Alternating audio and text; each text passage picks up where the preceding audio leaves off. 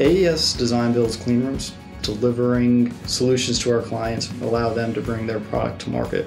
What sets an AES proposal apart from the competition is our all-inclusive nature. We have a unique in-house ability to perform not just the design and the construction, but the manufacturing and the installation.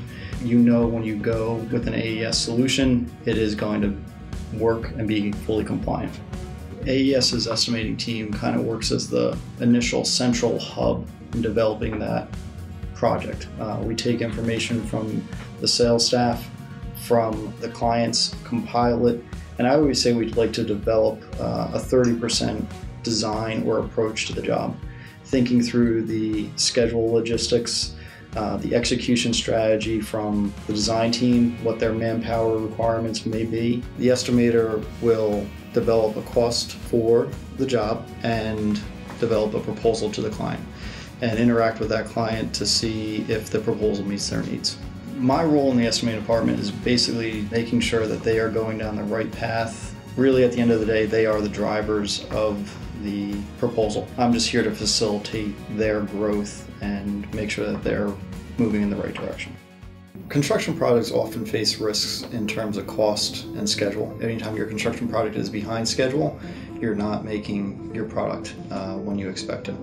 More and more materials make up less a percentage of an overall cost, and labor makes up a greater percentage. That's where we offer a value. We're doing all we can to pre-engineer, get hours out of the field as best as possible.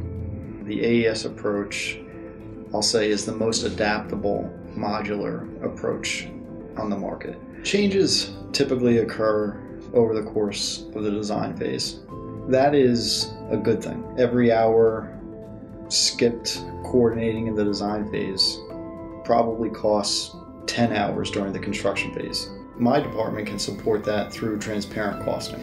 We develop unitary prices for all our components. At the end of the day, you're only paying for the products that get designed onto the job, right? If we need to add another room, we can very easily analyze the cost impact and communicate that back. Unless you're transparent in terms of presenting your cost to the owner or your client, you're never able to have that second level conversation. And that's really what we want to strike. Educate them about what's currently been laid out in their facility and where we can work with them to control costs or improve a fit and a finished detail.